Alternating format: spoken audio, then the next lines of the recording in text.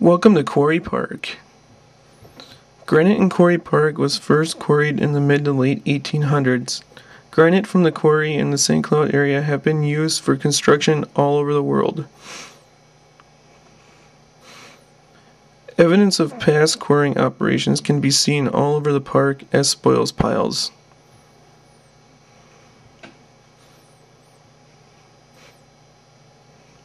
Outdoor enthusiasts enjoyed the park for swimming, hiking and biking, rock climbing,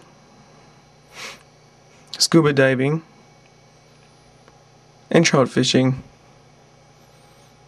Look, there goes one now.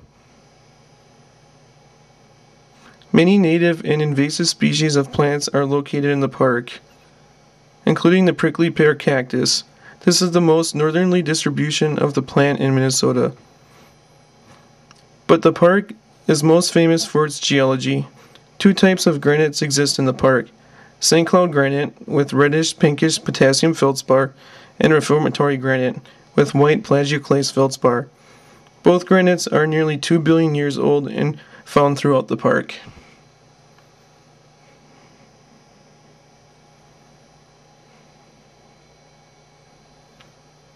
At Quarry 9, both granites can be seen where a fault separates them. This type of fault is a reverse fault, where the reformatory granite moves west to east over the St. Cloud granite.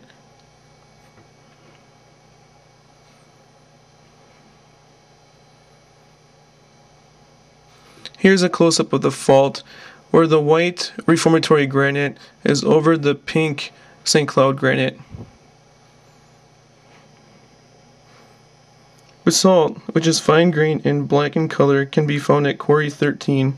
This basalt is located on both the north and south shores. Basalt oozed up into the cracks of the St. Cloud granite. Geologists know this because fragments of granite can be found in the basalt. Mineral grains are smaller at the granite contacts, and small basalt dikes intrude the granite.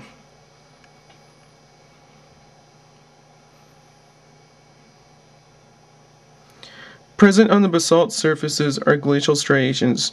Glaciers scoured their way over the basalt, leaving deep scratches.